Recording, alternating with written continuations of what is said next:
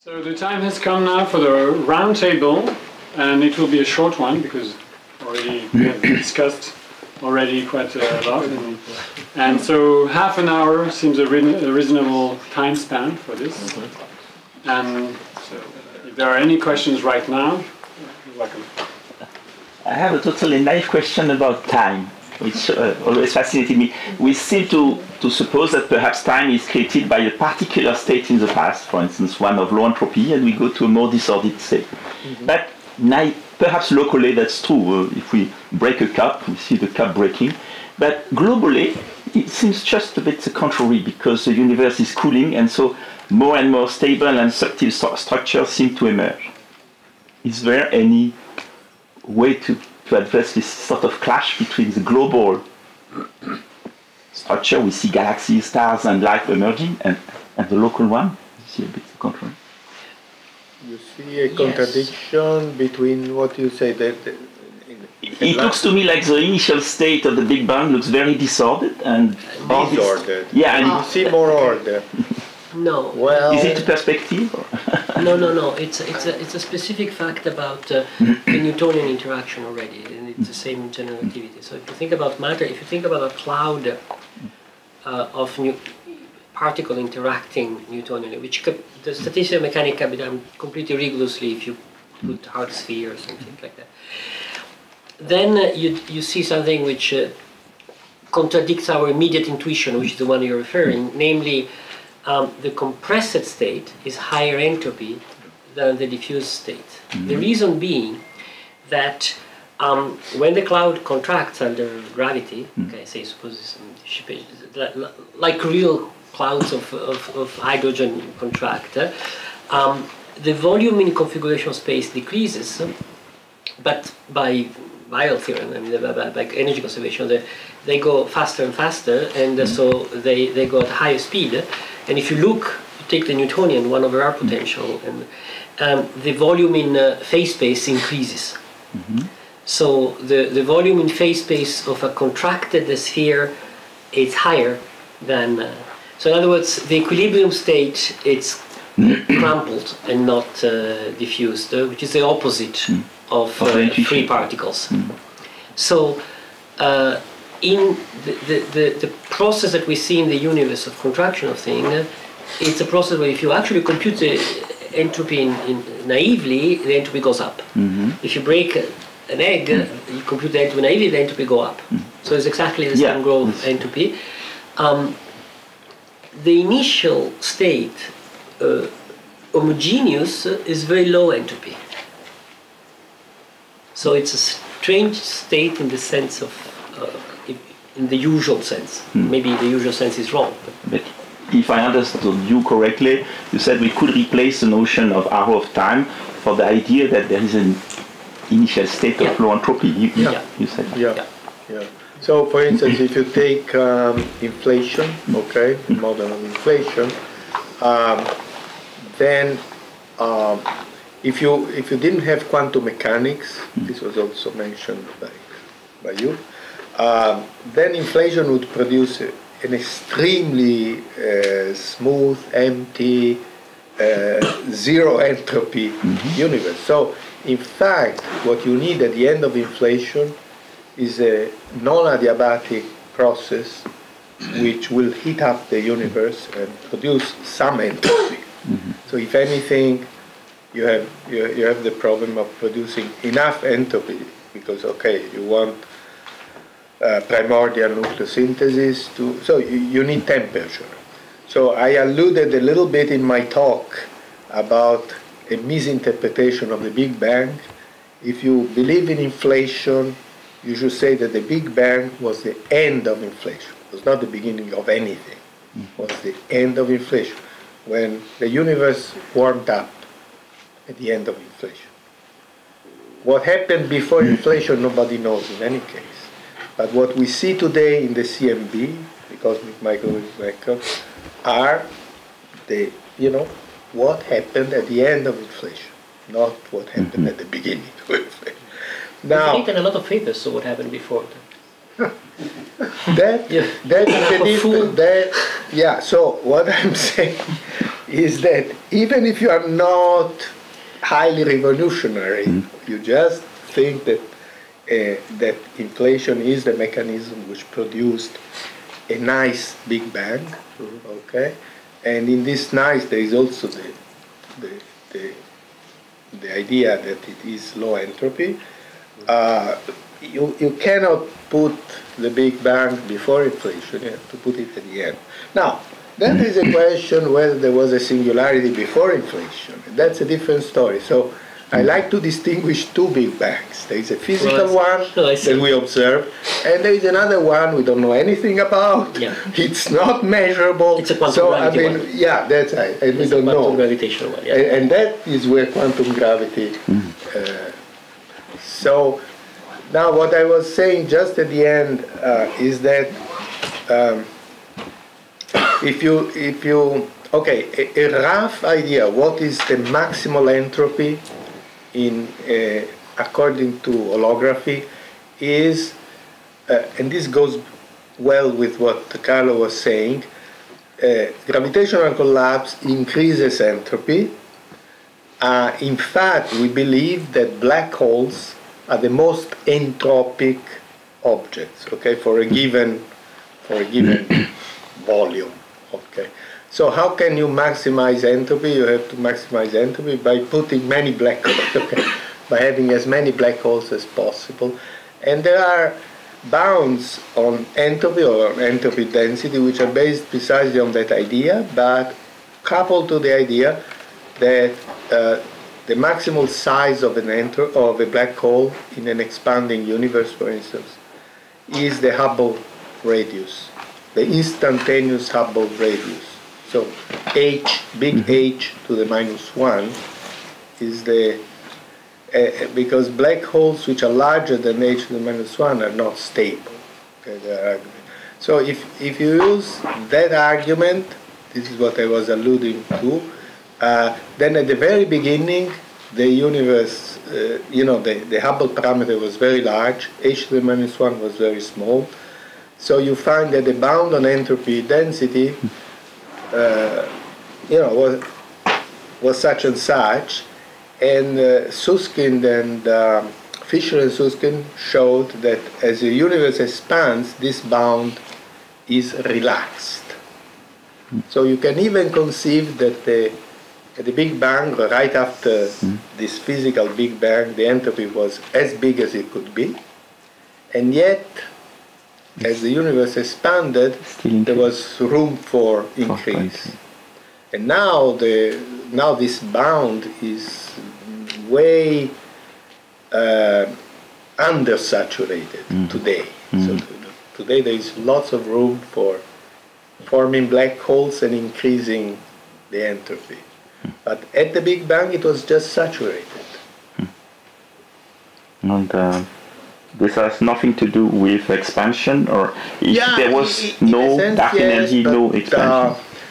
In fact, okay, the interesting thing is that in a contracting universe, the opposite is true, namely the bound gets threatened, gets tighter and tighter. And this was one argument I was using in the past for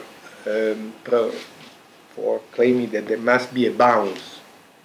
If you start with a contracting universe, then these entropy bounds get tougher and tougher, and so at some point they are violated unless there is a bounce. You mean if the second law of thermodynamics is true? Well, because you always increase, the entropy increases and then the bound shrinks. So you see these two things conflict with each other, and at some point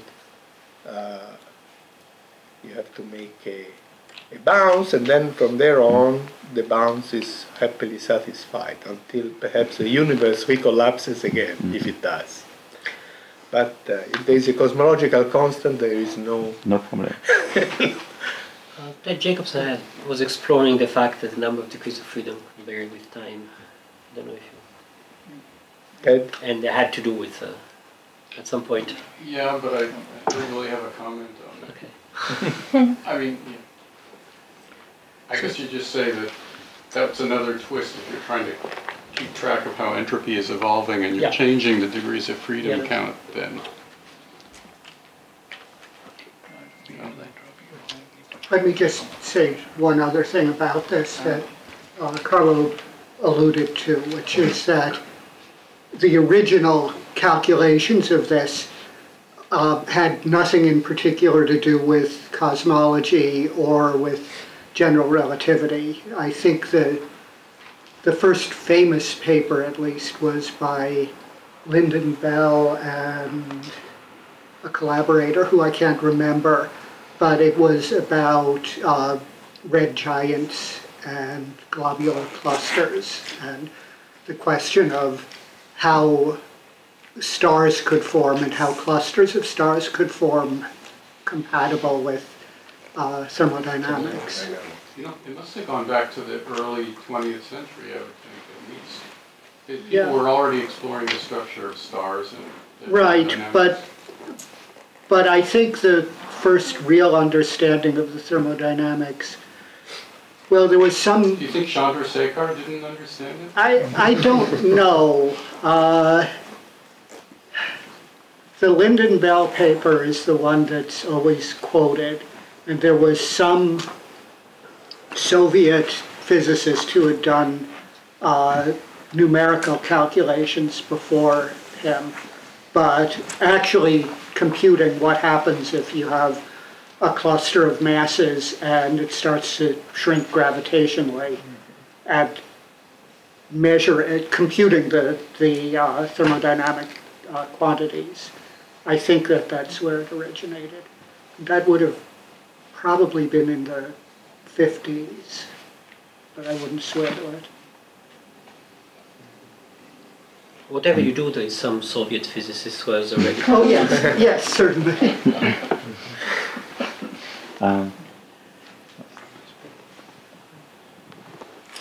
Well, when you are applying thermodynamics to universe, you must be careful because you must use non-extensive thermodynamics.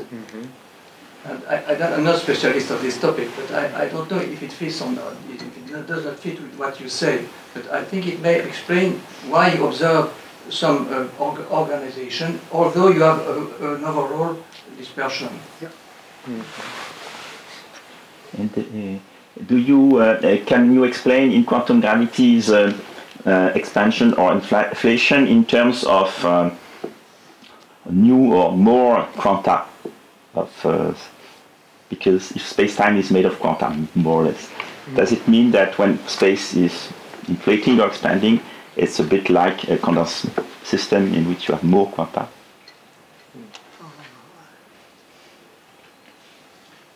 Never thought about it. Let me think. I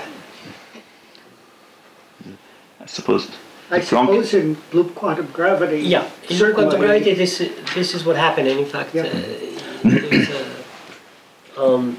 The Planck scale is not changing during no, the Planck scale inflation? is not changing. So then, in fact, in loop quantum cosmology, they had these two models in which you have more quanta, so to say, or bigger quanta, because you have two kind of discreteness, right? The number of nodes and the volume, which is discrete. So you can say more quanta in the sense of more nodes, or more quanta in the sense of. And there was a long discussion in loop quantum gravity which one of the model was the right one, and I think it was settled at some point to one with Towards more quanta, yeah, more division, more. right, and which gives the picture of a condensate. I mean, Daniel has been exploring the idea of a condensate, and Yeah, but when you have a condensate, well, you always have a problem of an external reservoir also, but that's another. Of course. Certainly you do have one way to understand how quantum fluctuations are generated during inflation. One way to understand it is certainly through quanta. That is clear. But maybe you are referring to the background itself, to the inflationary background itself. Yeah. But The of course, geometric it's quanta. very important that quantum mechanics acts all the time during inflation, because otherwise, the inflation gets rid of initial inhomogeneities in a very efficient way. Because classical inhomogeneities, which were there at the beginning of inflation, are stretched outside our present horizon. However, in the absence of quantum mechanics, you'd end up inflation with a perfectly smooth universe. But quantum mechanics, this is quantum gravity in a semi-classical sense, creates particles and produces fluctuations throughout the inflationary period. And what we observe today in the sky as structures would be these quantum fluctuations which occurred during the last 60 or 70 e-folds. Whatever happened before is already too far away. Can I ask you a question? This was new to me, this argument that you presented. It's because of my ignorance, not because. So, if I understood correctly, the key point is not just that you need a quantum field fluctuating in early cosmology to produce structure formation, but this quantum field has to be the gravitational field. Okay, this is, by the way, we had another nice discussion, private discussion after his talk. So, this is a subtle point which, at least I came to the following conclusion. Suppose we don't observe primordial gravitational waves. Bicep experiment was not correct, and maybe we'll search further and we'll find nothing like this. Can we still claim that somehow the gravitational field has to be quantized? So my answer to that, open to anybody's opinion, is the following: that when you look at scalar fluctuations, density fluctuations, you have to define them in a gauge invariant way. Okay? And there is all this work of Bardeen and so on, the Mukhanov variable, and so on and so forth. Now, if you look at what they do, they combine, the simplest way is that they combine metric fluctuations with the matter fluctuations. For instance, the inflaton field, a combination of the inflaton field and the metric is the right gauge invariant variable. So that guy has to have quantum fluctuation. Now you can say, well, but then I can put all the blame on the inflaton and leave the metric classical.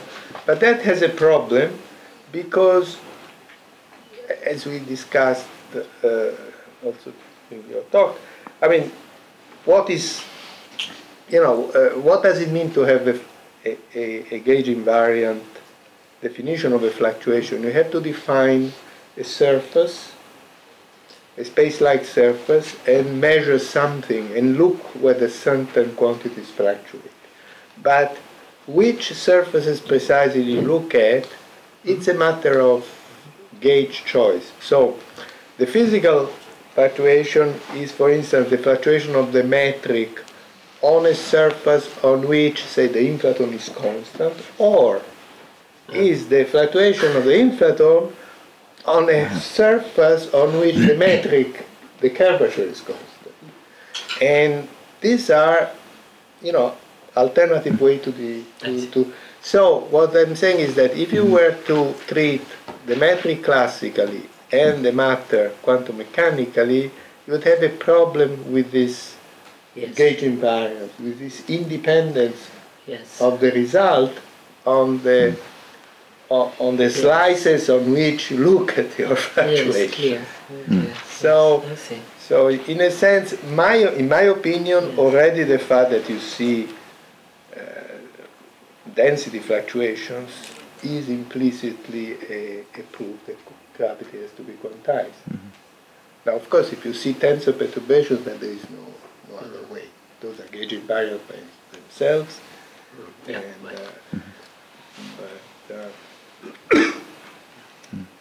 The one thing I would add to that is that if you work out the power spectrum of the scalar fluctuations, it's proportional to h bar times g.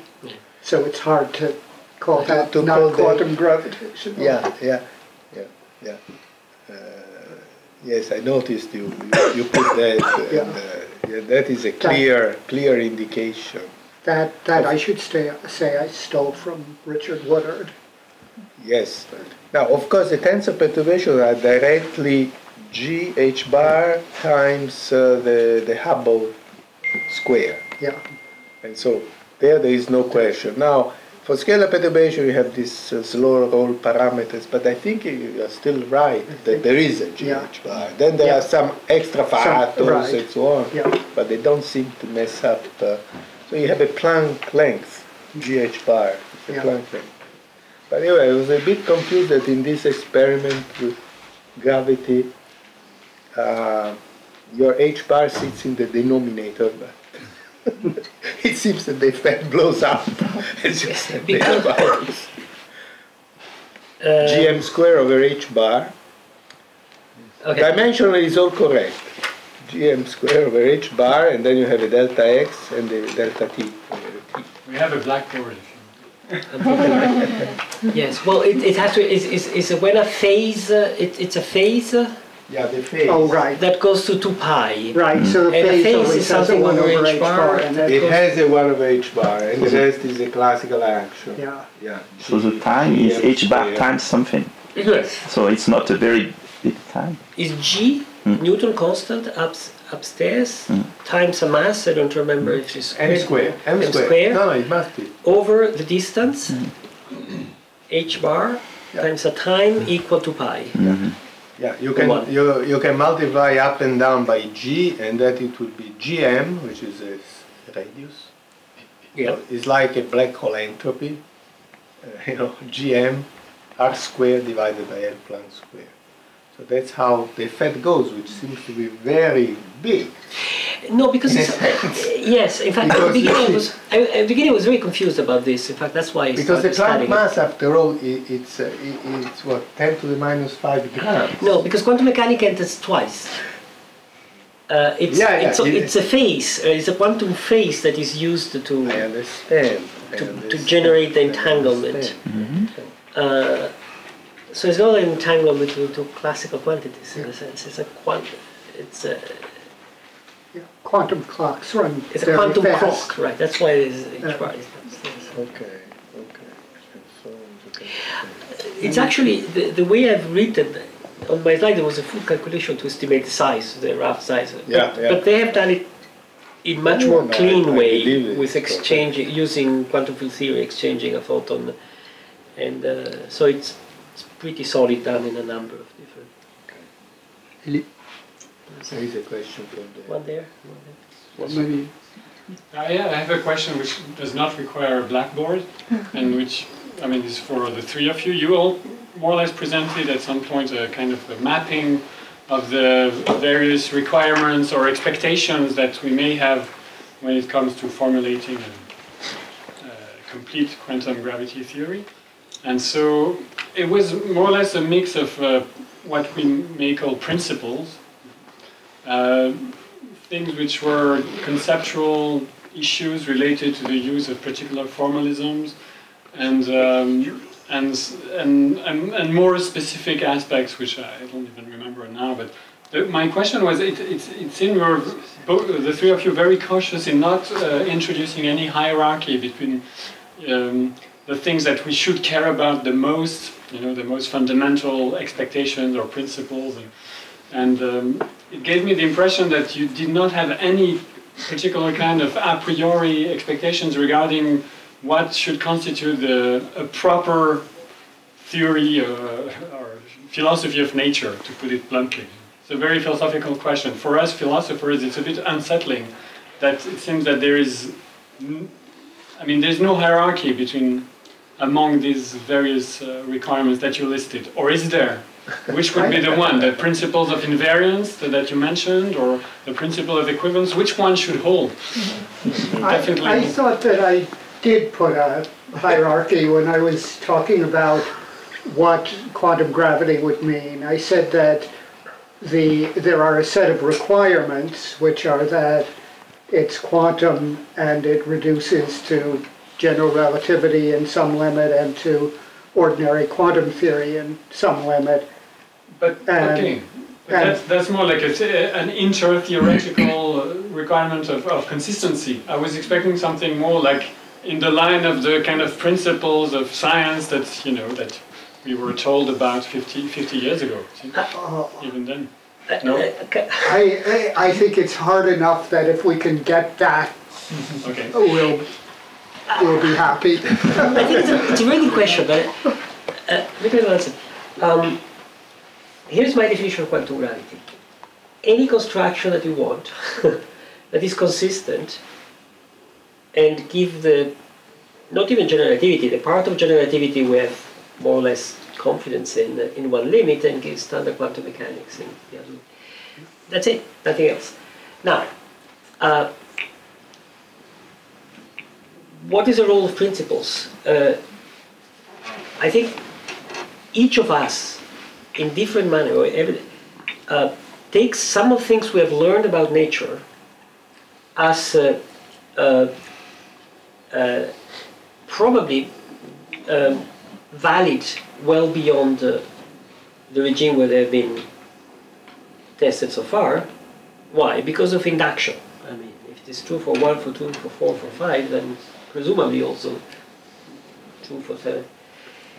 And therefore, one can extract principles in this sense, which are good guesses for constructing this theory. But are good guesses, not principles to be respected that guarantee the interest of the theory, the validity of the theory. So, for instance, what's called the Einstein equivalence principle, in some version of it, because it's I expect it's still true in the full theory, and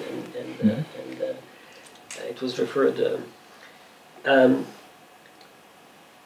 If somebody comes out with a violation of it, I will be surprised, because my scientist expectation would. But it's not a criterion of validity of the theory. It's a detector hint that something could work or not work. Then, of course, the criteria of validity of the theory are what you just said. I mean, consistency with what we know internal coherence. Just half of the story. And the second half of the story is to have positive empirical support, which is what traditionally allows us to discard the good from the bad. So principles are fantastically powerful tools, are not things to adhere to, are things to be used until you throw them away and you have good reason for changing them. That's, I think, is a common physicist attitude to principles. Yeah, I mean, so one can say that the theorists have been very, very successful in describing 3 of the 4 interactions in nature. You know, in fact, if any, it works too well, the standard model. We are short of crisis in that field. Instead, in the field of gravity, cosmology, we have this dark matter mystery, dark energy, or the cosmological constant problem. So there are many, many interesting puzzles. To me, you know, the status of that field of physics reminds me of what was the situation in particle physics when I was 50 years younger. Before the standard model. Before the standard model, that's right. So, you know, there was everything to be discovered, and you see, I don't think we have to, you know, it's a little bit like looking at the key under the lamp. You know, we have to move where we can make some progress, and then hopefully a big picture will emerge. I personally am not for, you know, trying to get at everything at once. I think we should go be modest and go by step, and try to learn from things. Now, okay, there is a string theory which, it so happens, automatically provides gravity. So as Witten was putting, gravity is a necessity in string theory, and so you may look at it and see whether it is the right theory of gravity. There is a gravitational force, but as I tried to emphasize, there are also other long-range interactions that you have to dispose of. So we are trying to understand how to solve each problem one by one.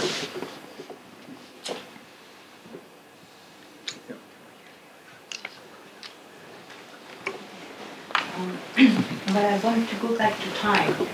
So you mentioned several different times, physical time, mathematical time, relativistic time, thermal time, all this.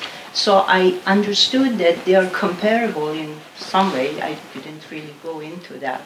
But that they're not, you didn't say if they're related. So let's say an event occurs in one of relativistic time, and it may not be true in, let's say, mathematical time. Or so if there is no relationship between all these different time, and then somehow time doesn't exist with respect to that event, which was your colleagues somehow talking about change, and that somehow it's not time dependent.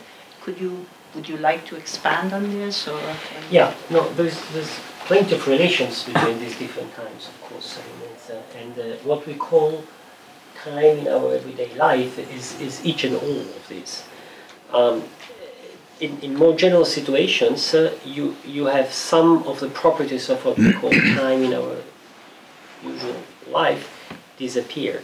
Let me do the simplest example, which is special relativity. When you study special relativity, there is a variable which is t, but there is also another variable which is t prime, which is the Lorentz form of t, and there is a three-parameter family of times of Lorentz time. So the time of all the Lorentz observers in motion. It's the thing measured by clocks moving at different speed one respect to other. They're all the same. They're all good. There's nothing that prefers one to the other one.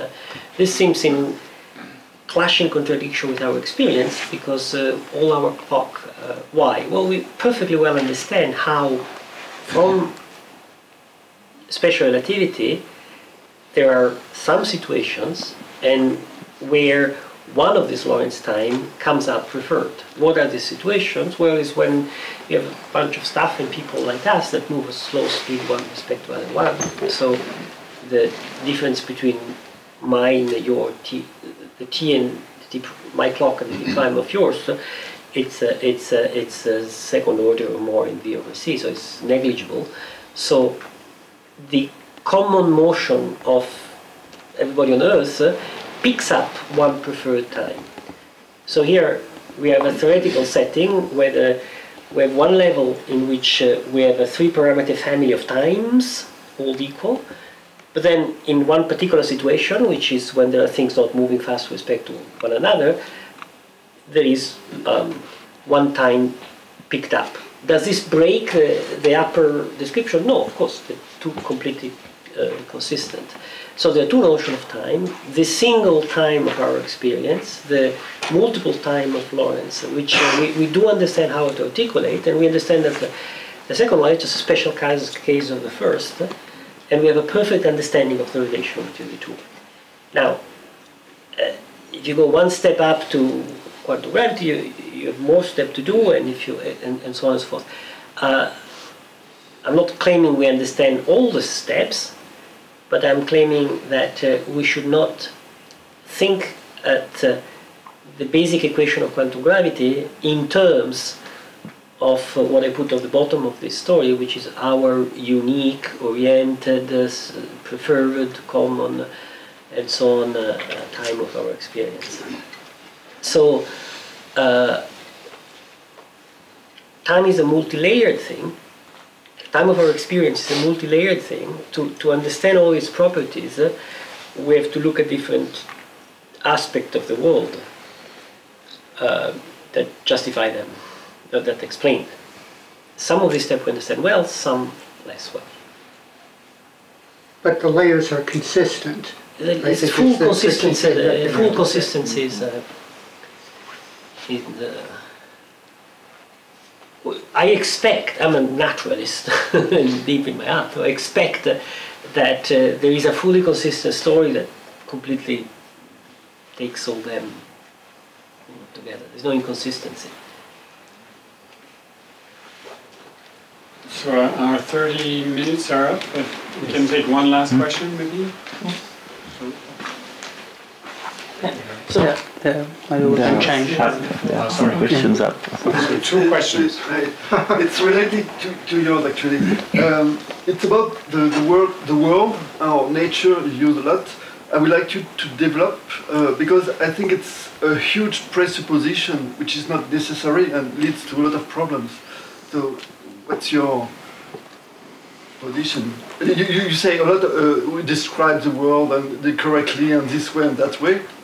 But it's not, I don't think it's necessary to suppose that there is a world to be described. So I would like to... Okay. And it's a presupposition. Well, I mean, okay, this is a big philosophical question. I will just give my take on that. I want to give 2 answers. One is that I don't care about certainty. Okay, and this is, I think, the bottom line of all my. How do I know that, to quote a philosopher Chinese, I'm not a butterfly dreaming to be Carlo Rovelli? Can I prove that I'm not a butterfly dreaming of being? Of course, I cannot. Can I prove solipsism, non-solipsism? Can I prove? No. I mean, so I don't care about certainty. I care about a reliable set of beliefs that allow me to act in the world. And I'm perfectly aware that I can organize them in different ways. I mean, if you're an idealist, is the spirit that takes consciousness for himself, a la Hegel. If you're, I find, and I guess large amount of the scientific community, reasonable to talk about an external world of which I'm part, which we do describe. This is very weak so far. What is this world made of? In which sense we do describe the interaction of us and the world, pieces of the world with itself, can be subjected to change. And in fact, Newtonian classical mechanics gave us a very clean, objective and stronger sense idea of a possibility of thinking the world in even materialistic terms. Quantum mechanics says that the stories are at least a little bit more complicated in some way, either as a wave function or whatever, or just a relation observable or whatever. But neither of the physical theories, in my opinion, is strongly proved as a description of the world. They are effective tools that we develop, and we know in which sense they're effective, clearly. We know in which sense we can rule them out, we can decrease our credence in them, or we increase our credence in them, which means that they're effective for us to interact with what we call the external world. I find it a wonderful working hypothesis that guide my life to think that there is an external world with whom I'm interacting, and why should I give it up? Because I don't have a proof that that's, I don't care. I don't know if this addresses the question you're posing. We'll have to okay. We'll talk a bit later. So we know that one of the most important goals for quantum gravity is to study the beginning of the universe and black holes. And for quantum gravity or for string theory, we try to remove the singularity in the beginning of the universe, and we know that there is no space-time in the beginning. So how we could suppose that for some theories that there was another universe before that was collapsing, that there was no meaning of the time in the beginning of the universe. So how we could use this word before, but there was no space-time in the beginning. We both should be capable of that for different reasons. No, I mean it's So, okay, you see, well, one possibility in string theory, one possibility to address these questions is to ask, you know, what is a classical space-time from a string theory point of view? It will be some geometry in which a quantum string can happily live, okay, without any big problems. Now, so, and this kind of definition allows for certain geometries which describe a large, you know, very smooth universe which expands, or another one which contracts. Now, question. You may be perfectly right, and that you know, there is no way to connect these two classical solutions. It could be two. We don't know. So one possibility is that indeed there was you have a cosmology without a classical beginning. The beginning was some very complicated quantum state of the universe in which you cannot talk about space and time, and then those concepts emerged at some moment, you know, in some way. But the other possibility, so we know that in string theory there are also definitions of a consistent string theory which don't appeal to a classical background. You know, you can construct, for instance, the interesting thing is that instead of dealing, say, with a space with extra dimensions which are compactified on circles, you can talk about an alternative description which is in terms of fermions. So the compact coordinate is changing to a fermionic coordinate, and there is a well-known way to do that. So, you know, is it a real dimensional space, or is it something else? But the theory is quite precise in telling you how that theory defined in that situation behaves. So it could be, but we don't know, that a classical description of space-time and another classical description of space-time, you know, communicate with each other through a description which, you know, doesn't allow it at all.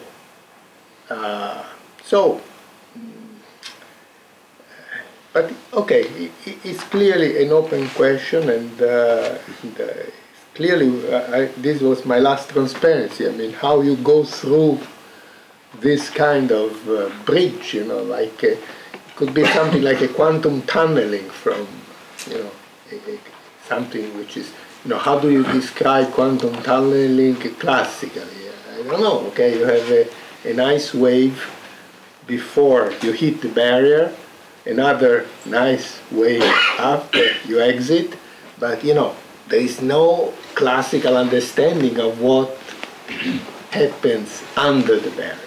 But it's experimentally observed, right? So the important thing in that problem is to know if you send a wave and hits the barrier, you have to know how to predict what comes out on the other side. So as long as you can do that, I'm happy. Yeah, okay, this is. I think I would agree with this attitude entirely, in the sense. I mean, one can view this historically. Somehow, at some point between Lemaitre and the 30s, there was this realization that the universe is a history, which came as a surprise. And then it turned out that we can extract a lot of this history remarkably well. So we have a credible story of what has happened in the last 14 or whatever billion years. Now, if you use classical generativity and you go farther back, you get the singularity, the Big Bang singularity, which I think everybody agrees doesn't mean that classical generativity predicts a Big Bang singularity. It means that classical generativity goes wrong there, presumably because of quantum mechanics, so we don't know what's happened there. Good. So then in the 70s, Hawking and Hartle came out with this formulation of quantum gravity, very nice, the Euclidean quantum gravity, in which there is a clear sense in which there's nothing there, and you can talk about observation, measurement, facts later on, and there's nothing before. So from that perspective, time starts there. It's more or less coherent. It's not such a new idea. St. Augustine had the same idea 15 centuries ago, that God created time when he created the universe, so time has a beginning. It is conceptually pretty consistent. Technically, doesn't work so well for technical reasons, or at least if you try to compute things, it has the same problem of normalizability as before. So technically that idea remains shaky, not fully realized. Then what happened is that both in string theory and in loop quantum gravity and in also other pictures, a picture exists in which, as Gabriele was saying, there are two classical region connected by a quantum tunneling or something like that, or some region where obviously the Einstein equations are violated, the classical Einstein equations. Or maybe there is a space-time, but it's a space-time that doesn't satisfy the Einstein equation, or there is no space-time at all. There is some. Now, at this point, it seems to me that the questions are, first, is that credible, this sort of big bounce? Do we have empirical evidence for it? Can we compute something out of this theory that we can check today? Assuming, if it happens that this is the case, then it's not that this is a theory that solves a question. Now the question is how to think temporally about that. My colleagues in loop quantum cosmology like to think that there's a previous time, the thing shrinks, goes to a phase, reopen.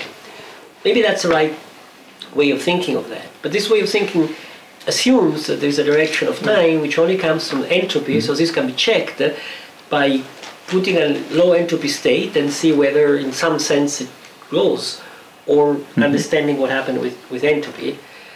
Should we instead think that it's like a particle creation and you're creating a universe and an anti-universe?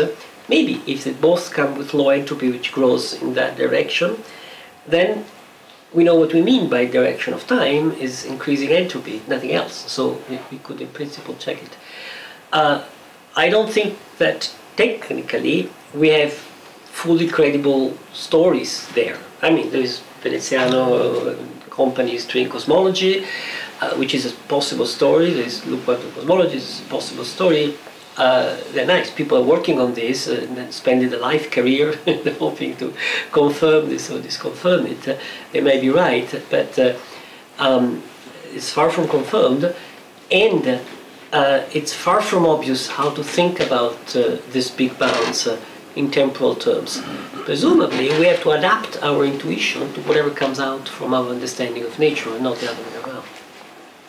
But if it is true what we can see today, like in the experiments, if is it true, what can we see today on the sky, or like consequences of this effect? Maybe I can answer that. So it all depends. If this bounce is followed by an inflationary era, like in ordinary inflation, then presumably it's very, very hard to find signatures of what happened before. At best, then this model can provide initial conditions for inflation, because to have inflation start is not obvious. It could provide. So this is scenario number one. Okay.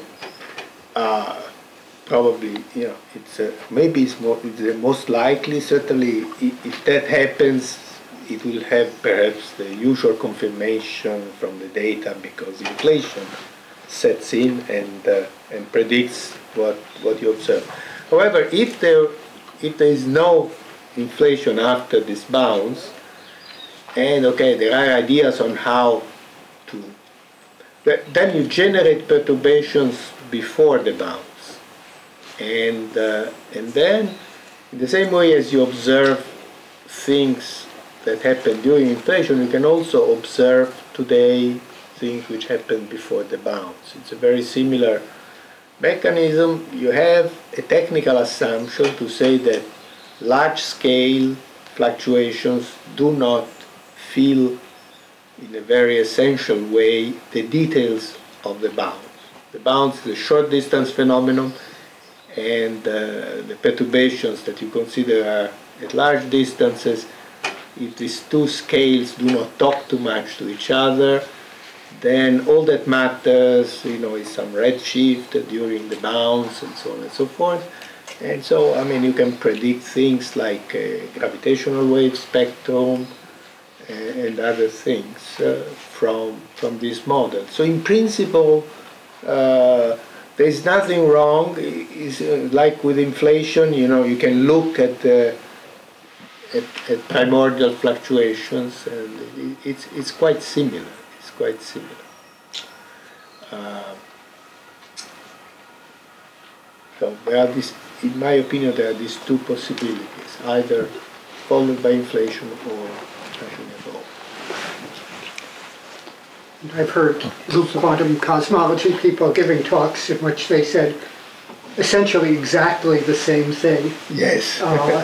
With the possible exception that I've heard them say you can have a short period of inflation and still have some traces from before yes, the of course, if it's short enough, then you can see something. But so, apart from that, yeah. So we are on the same boat from that point of view. That's clear. That's clear. Well, thank you again. It's been a long day.